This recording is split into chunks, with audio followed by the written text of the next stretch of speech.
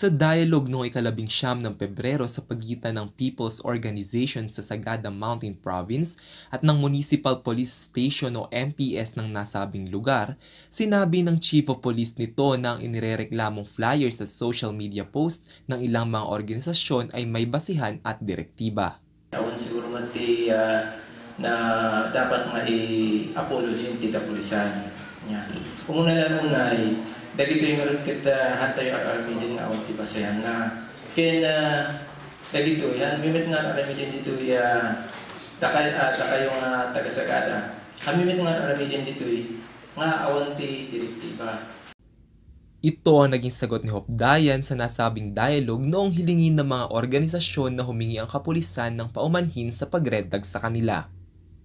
Ang dialogue ay dinaluhan din ng mga lokal na opisyal at army. Sa kabila ng pagmamatigas ni Hopdayan, humingi naman ng tawad ang Provincial Director ng Mountain Province na si Major Jerry Haduka. Siya ay nangakong iimbestigahan ang nilalaman at pinagmulan ng mga flyers at Facebook posts. From provincial headquarters kami, ubo natin kami ng dispensar na niti POs.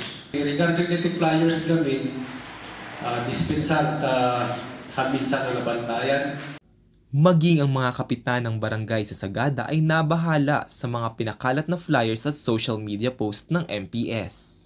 Kung masakan siguro diwalas ng PO, no sa namang basa isa, sigurado manuyakak at layan ay manuyakak at layan ay disiguis ng reaksyon lang. Idintimpon at layan na si Upi dangatan. Kakanalan o sa nangyari dahil paggawas ng PNP region ay manisulat kami ngaran di aktibo PNP, supporter di PNP. Karena asus, sir, dahil tati kamamadyan nga ugali nga kinaramitin tabakalo kabusbusol ko dahil may sangat kailan isulat ko nga supporter. Hindi ito ang unang pagkakataong nagpakalat ng mga katulad na red tagging ang mga kapulisan.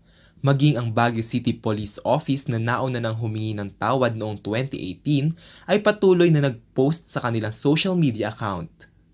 Giit ng mga apektadong organisasyon, walang mali sa pagiging aktibista.